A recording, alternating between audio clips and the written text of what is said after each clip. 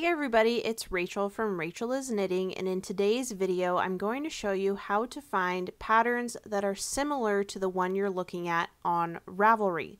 Before I get started, I do want to forewarn you that this video does show footage of the Ravelry platform, so if Ravelry causes harm to you, please click out of this video and I'll see you next time. Alright, you may be wondering why in the world we are on the Amazon homepage. Well, I want to start here so I can give you some foundational knowledge of why I'm so excited about the functionality of today's Ravelry user tip.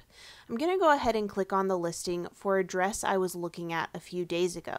One thing that I love about the Amazon interface is if I'm looking for something to purchase and I scroll down, I'm able to look at different products that are similar to the one I'm looking at. This is a feature that for so long I have wished Ravelry had, and I'm so happy to tell you that I found the next best thing. So let's head over to the Ravelry homepage. Alright, here we are on the Ravelry homepage.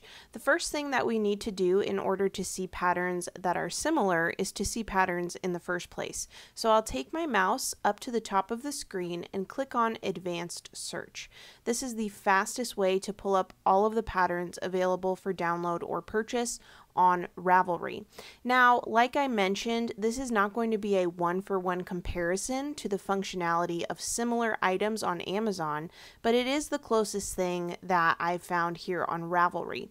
And there's a threshold that you need in order to use it.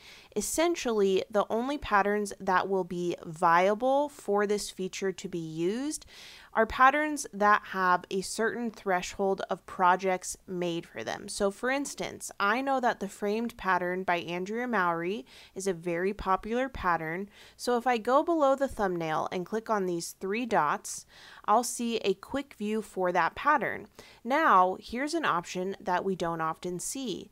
With 2 stars to the left, there's a line item that says people also like. If I go to the next pattern, Picnic Shawlette by Stephen West, and click on the 3 dots, we'll see that that option is not in this quick view. So you can see that it's not available for every pattern. I'll go ahead and click on the people also like option, and I can see all of the other patterns that people who liked the framed also like. So this, again, not a perfect comparison. There's going to be a wide variety of patterns in this search result, most likely, but you can get an idea. People who do like the framed are also liking these patterns. So this is the closest I think that we can get so far with Ravelry functionality to find patterns that are similar. Instead of filtering it by patterns that have similarities, it's kind of being filtered by patterns that are enjoyable to people with similar tastes. So I hope that helps. Happy searching, happy knitting, and I'll see you later.